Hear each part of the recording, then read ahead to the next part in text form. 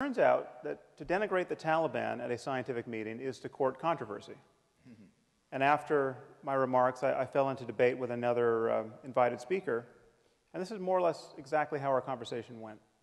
She said, "How could you ever say that forcing women to wear burqas is wrong from the point of view of science?" I said, well, because I think it's pretty clear that right and wrong relate to human well-being, and it's just as clear that forcing half the population to live in cloth bags and beating them or killing them when they try to get out is not a way of maximizing human well-being. And she said, well, that's just your opinion. And I said, okay, well, let's make it even easier. Let's say we found a culture that was literally removing the eyeballs of every third child, okay, at birth.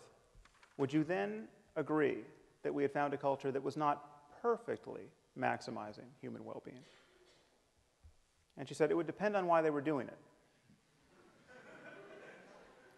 So after my eyebrows returned from the back of my head, I said, okay, well, let's say they're doing it for religious reasons. Let's say they have a scripture which says every third should walk in darkness, or some such nonsense. Okay. And then she said, well, then you could never say that they were wrong.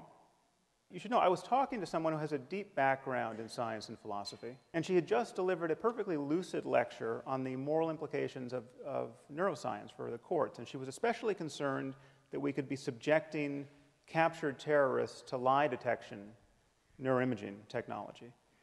And she viewed this as really an unconscionable violation of cognitive liberty. So on the one hand, her moral scruples were very finely calibrated to recoil from the slightest perceived misstep in ethical terms in our war on terror. And yet she was quite willing to forgive some primitive culture its fondness for removing the eyeballs of children in its religious rituals. And she seemed to me quite terrifyingly detached from the very real suffering of millions of women in Afghanistan at this moment. So I see this double standard as a problem. And strangely, this is precisely the erosion of basic common sense that many religious people are worried about.